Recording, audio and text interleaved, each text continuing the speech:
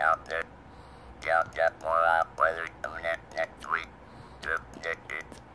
And this week it's the be a lot, but good few days here. And resting comfortably. Things are getting better. Thank you, Lord, for another day.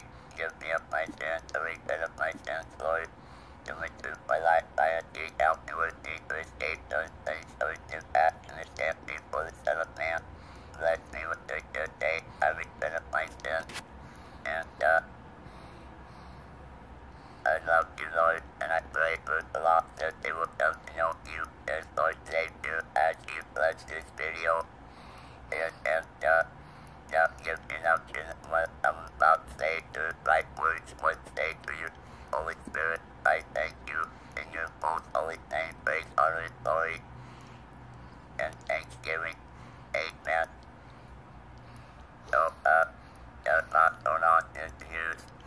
Please about peace sign, and there's a tsunami coming this summer. I want y'all to pray as the Holy Spirit is confirmed, and the Antichrist about to be revealed.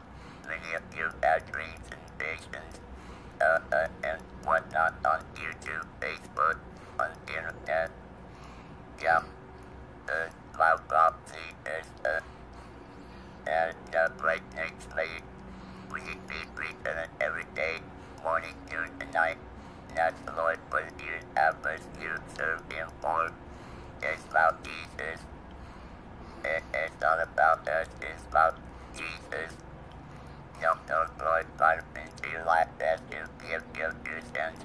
John 3:16. For God so loved the world, that He gave His only begotten Son, and whosoever believeth in Him should not perish but have everlasting life. Next chapter, life Jesus Christ today, ask Him to you for the Holy Spirit, forgive you of your sins, confess and believe in as Lord Savior. Romans 10:9 and 10. Have a good day. Shalom.